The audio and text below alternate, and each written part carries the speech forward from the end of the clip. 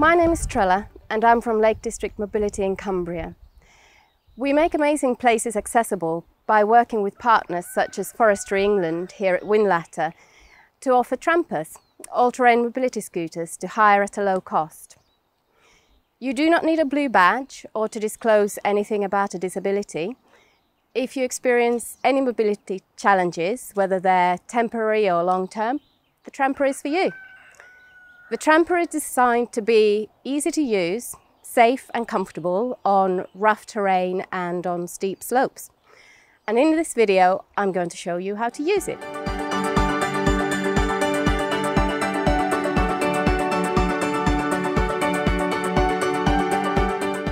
Let's have a look at some of the features of the Tramper. There's a compartment at the front. You can store a small bag or hat or gloves in there. The seat moves backwards and forwards to adjust to your height. You can also adjust the back of your seat forwards and backwards depending on what's comfortable for you. And the armrests go up to help you get on the Tramper and off the Tramper, and down again to help keep you safe and comfortable when you're on your trip. And at the back there are two holders where you can store a walking stick or crutches that you might take with you on your trip. Let's look at the key. Sometimes at the front of the dashboard, sometimes down the side. You simply turn it clockwise to switch the Tramper on and anti-clockwise to switch it off again. When you stop, after a while, the Tramper will switch off, so don't panic, just turn the key clockwise again to move on. Also, if you stop somewhere and step off the Tramper, for example to have a picnic or take a picture, please take the key with you and keep it safe with you on your person all the time.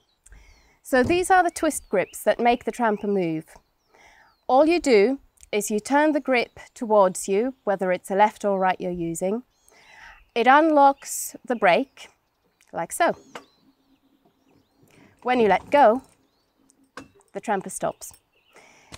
The main thing to note that if you're stopping uphill, you need to turn the twist grip really confidently towards you, because otherwise the Tramper may roll backwards. Now here is the dashboard. On the left you'll find the controls you won't need very much, and on the right you'll find the controls that you will be using on your trip. Looking at the left first, you've got indicators, left and right. You've got hazard light, and you've got headlights. Finally, a horn. It may be useful for attracting attention at some point. On the right-hand side, you've got the controls you will be using on your trip. This switch here chooses the direction of the Tramper, forwards or reverse backwards.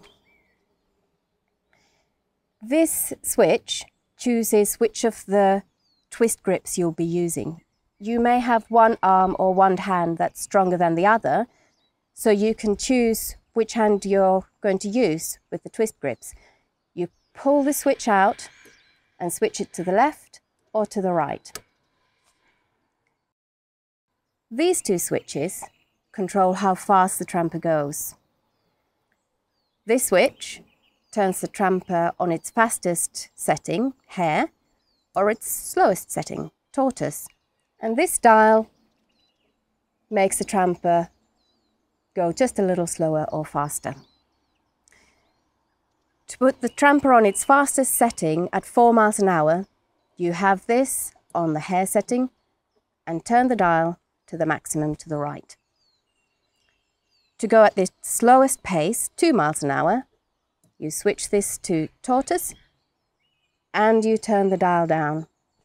This is useful when you're first learning how to use the Tramper, or if you're going on very rough ground, narrow bit of path, or a particularly steep slope downhill. Don't worry if you think you can't remember all of this. When you hire a Tramper for the first time, the staff at the site will show you how to use the Tramper and make sure you feel safe, confident and comfortable before you go on your trip. And even if you've used a Tramper before, the staff can always give you a refresher on how to use it before you set off. Enjoy your trip!